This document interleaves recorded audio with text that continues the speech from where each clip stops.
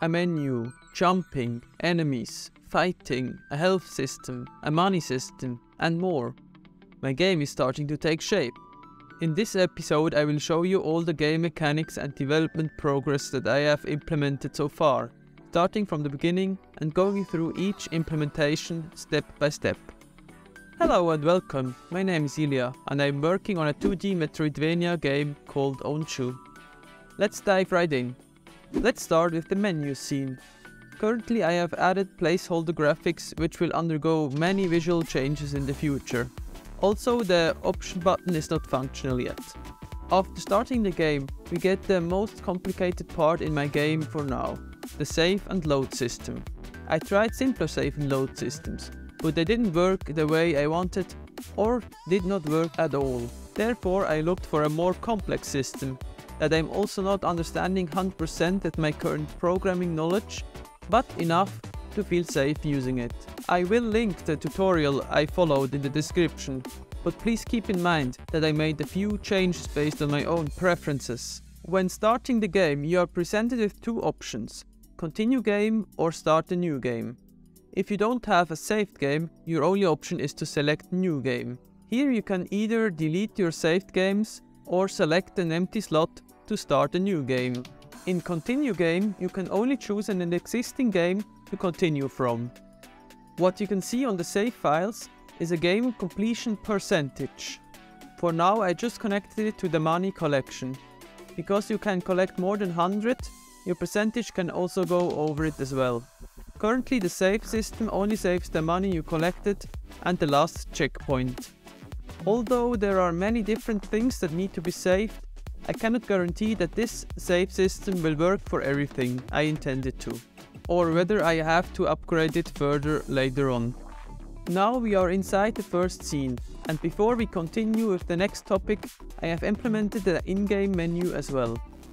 If you press the escape button, the game pauses, and if you click continue, the game unpauses. Additionally, the exit button brings you out of the game and back into the main menu. Back into the game brings us to the next part, the player basics. While I will give you a full rundown of all my current scripts in a future video, I will keep this one simple. As you can see, I have implemented the player movement and jumping. The jump is a Mario style jump with a variable jump height, depending on how long you press the jump button. I have also implemented the double jump, but it should not be needed in the first part of the game. The last player ability is a basic melee attack in front of you. The image is a placeholder for now. The input system I used for all this is the new Unity input system. While I had many headaches implementing it and getting it to work exactly as I wanted, I strongly believe it will make my life a lot easier in the future. For those who don't know what the new Unity input system does, here's a quick rundown.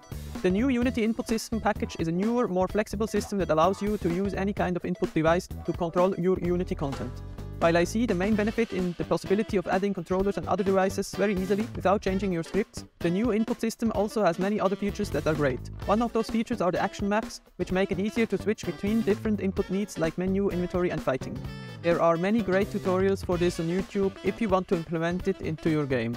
Next up is the UI. I have added a basic UI that displays your health points, shown with those three symbols at the top, and two energy systems that load up as you hit enemies. The first one will keep the energy until used, while the second one loses the energy after some time of inactivity. Those energy systems allow you to perform special attacks or abilities later on, but for now they don't have any use yet. There is also a placeholder for a money counter, but it has no graphics yet. You will see all those UI elements in action with the next topic, the enemies. I have added two enemy types so far. Both are of the crab type, matching the beach setting. The first one is hidden as a rock and runs away from you when it sees you. The second one attacks you when you are in its line of sight, and it has a special attack when it's close to you. After hitting it, it loses an eye. When you hit it 3 times, it will emerge and charge you, without its special attack. Monsters can make you lose health with body hits or their attacks. After dying, they drop those placeholder coins for now. Those enemies are not the only thing that can damage you. I have also implemented traps. Traps, in this case spikes, make you lose health and respawn you next to the trap. For that I have added respawn points next to the traps that save your position temporarily and respawn you when you are getting hit by a trap. Since there are no other save points in the game for now, they also save the position if you exit and continue the game. And I also created a chest that breaks after you hit it a few times and drops coins. At the moment the chests respawn every time you load back into the game. This is definitely something I have to change and make them one time only. This is something I have to look into for so many things anyways, because I don't also want bosses, quest items and broken walls to respawn. But I'll tackle this another time. Next I want to discuss the Parallax Effect in my scenes. As you can see, I created this effect by placing sprites on different depths. One issue I faced was having to scale the sprites in the back as they appear smaller when I moved them further away. Another problem was the Parallax Effect being too strong when moving vertically. Although I attempted to resolve this with a script that moved the background at different speeds, it would only work in a linear game, not when entering a map from different starting points. As a result, I have to live with those minor issues and maintain the current way it is.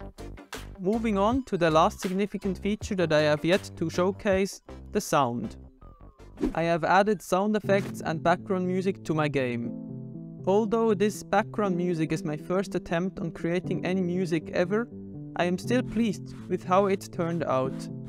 However, I have not yet decided whether I will use this music in the actual game, create all the music myself at all, or seek help for it.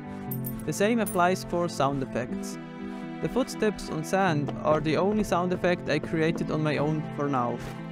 All other sound effects are free assets from the asset store and may be replaced. As you can hear, I also made it so you can hear different footsteps depending on the surface you're stepping on. And here the music gets a bit dampened when you get hit to bring out the damage a bit more.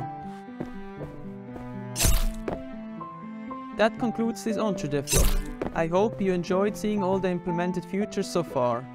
If you have any feedback or ideas, please feel free to leave a comment below. Don't forget to like and subscribe for more updates on the game. Thank you for watching, and I'll see you next time. Bye!